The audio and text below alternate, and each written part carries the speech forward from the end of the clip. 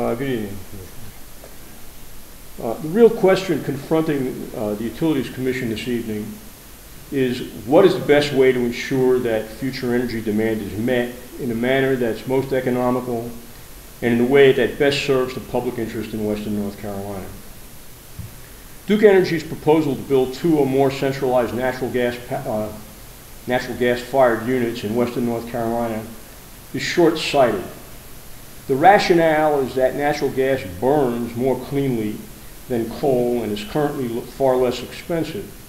But this fails to take into account the entire fuel cycle that's not favorable to natural gas due to its impact on the environment.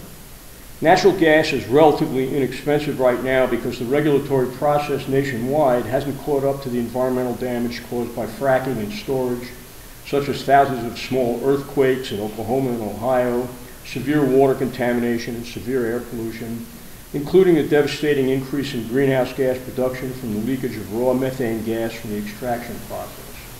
As we speak, at the Porter Ranch storage facility in California, there's an estimated 100,000 pounds of methane pouring into the atmosphere every hour.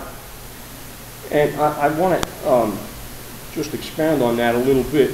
That gas leak at the Porter Ranch storage facility was ignored by the regulatory agencies in California for weeks, and the government didn't act on it for months. And the only reason it came to light was because of the number of hospital visits that were taking place in a very highly populated area, where children were coming in with nosebleeds and nausea. And we have to all wonder how many other gas leaks. There are thousands of these facilities throughout the country are leaking and aren't being reported because they're not in as highly populated areas, they're not being detected.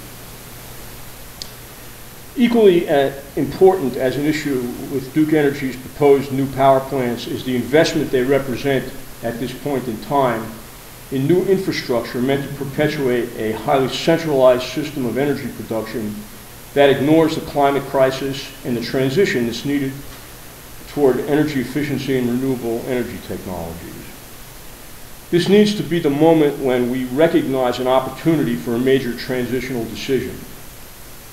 We need to now realize and understand that Duke Energy's business model and North Carolina's public utility system of regulated monopoly is antiquated, obsolete, and an obstacle to addressing climate change on a scale necessary to preserve the world for future generations.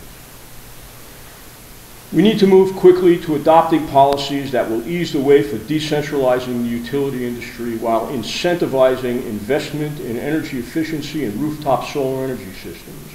We need to end Duke Energy's monopoly on selling energy in North Carolina and open up the market to third-party sales of solar-produced power as we implement the programs outlined in the proposed Efficient and Affordable Energy Rates Bill, which is Senate Bill 483 and House Bill 377. And that would be the decision of the Utilities Commission if it were to fulfill its mandate of providing for future energy demand in the most cost-effective and beneficial way for the public interest. Thank you.